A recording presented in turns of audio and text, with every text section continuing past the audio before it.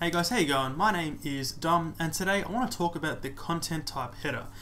So basically, the content type header is part of the HTTP protocol, and it tells the receiving machine, which can be a client or a server, what type of data to expect and how to actually interpret it.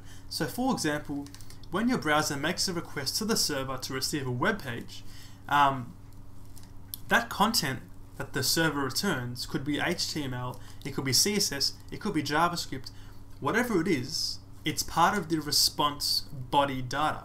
And that data right there can be anything. So the actual web browser doesn't know what kind of data to expect when the response comes through. So that's why the content type header is included in the web server response, which tells the browser, hey, this right here, this data is actually JavaScript, or could be images, or could be HTML, whatever it is. So the content type header is basically an indication that the receiving machine receives to tell it what kind of data the body data is. So from there, if the browser sees JavaScript, it knows to take this content and run it as JavaScript. So with this being said, the file extension alone is not really enough. So this means you might make a request to a resource which says, script.js, but that .js part isn't enough for the browser to know this is actually JavaScript. So it could be enough, but the combination of the content type header and the file extension, both combined, is good enough for the browser to make a reasonable guess.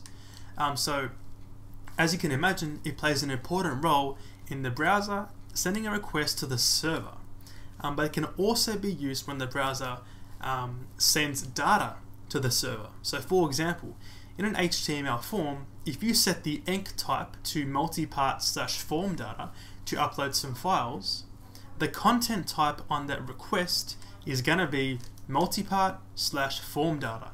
That way, when the server receives that request, it's going to know, okay, this data right here is going to be a file. So you can do some cool tricks with this content type header. So let's see an example of it actually in action. So here we have an index.php file at this URL. So in the actual text editor, it looks like this.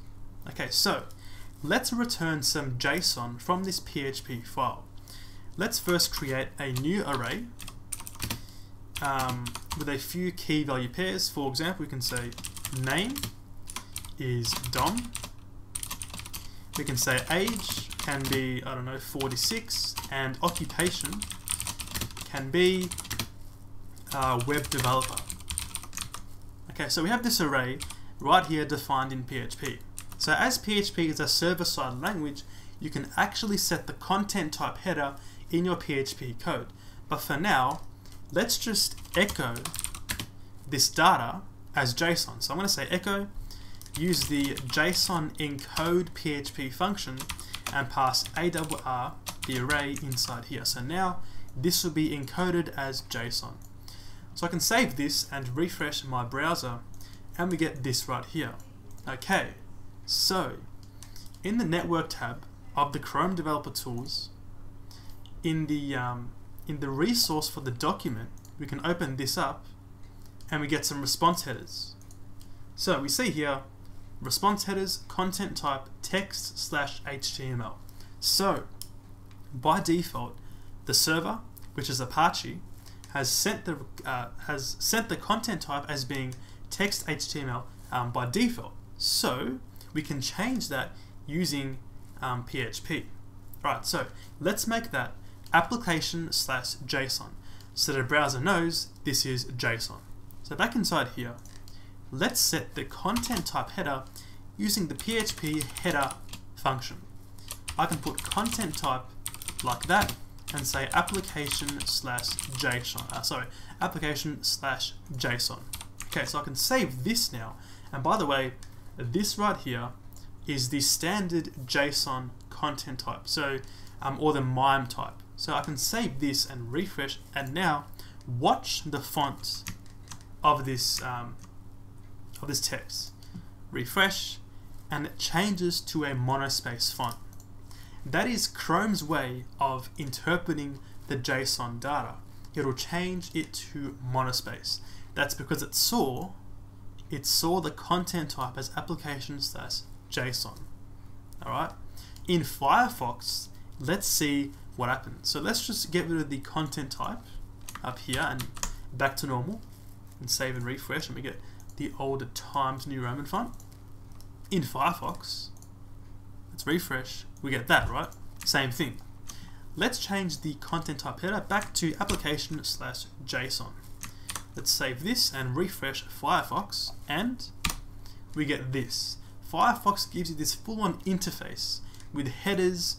It gives you, once again, right there, right? Raw data, headers, JSON, full-on like interactive UI just for the content type of JSON. So you can see right there, it's obviously, you know, an important part of the HTTP protocol. So that is the basics of the content type header. Let's see an example of one of these cool tricks. Alright, so let's use an index.php file now, the same one, to actually return some CSS. Alright, so let's use this document right here as the HTML for this example.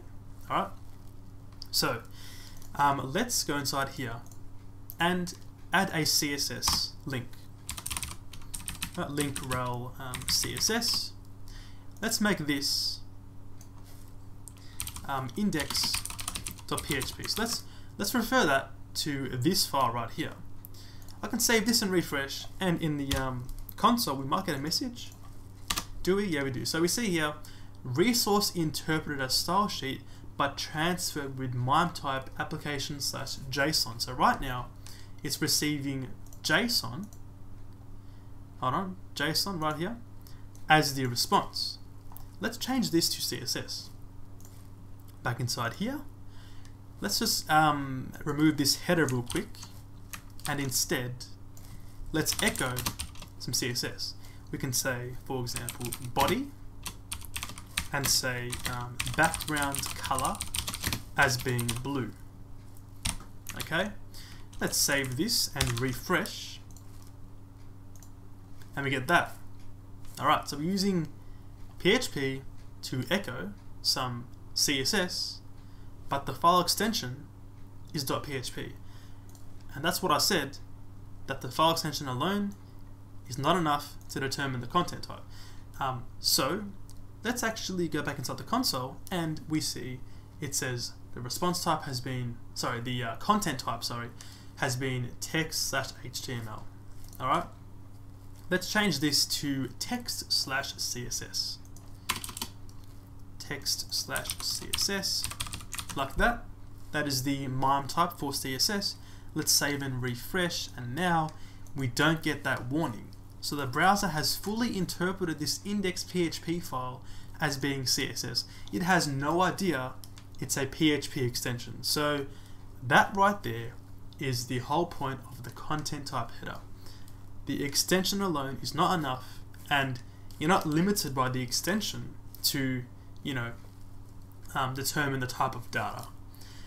So you might see in your web server configuration, you might see things like, okay, when you receive the MIME type of text/CSS, then it's going to, when the server serves a CSS file, right, then it'll send back a content type of text/CSS. So this sort of thing can be found in your web server configuration. That's all for this video. Thank you guys for watching, and I'll see you later.